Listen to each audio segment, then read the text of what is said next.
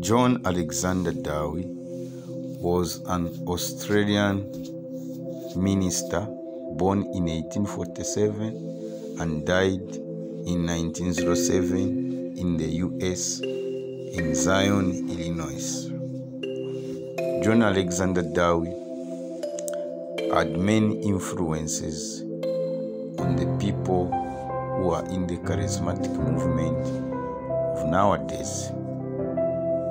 He claimed to be a faith healer and also to be Elijah the restorer.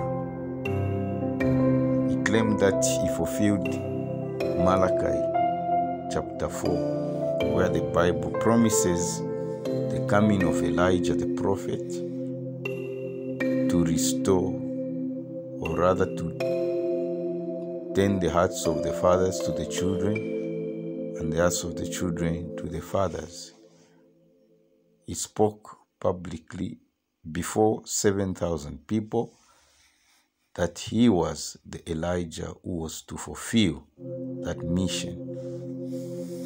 However, this claim cannot be lined up with the Bible, because the Elijah spoken of in the book of Malachi refers to John the Baptist.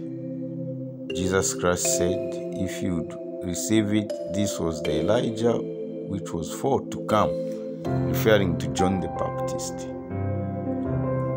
And the disciples asked Jesus, why do the scribes say that Elias must first come?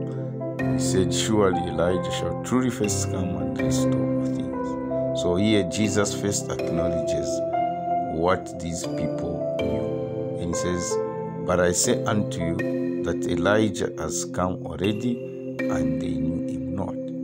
So this shows that this Elijah was John the Baptist and not John Alexander Dowie.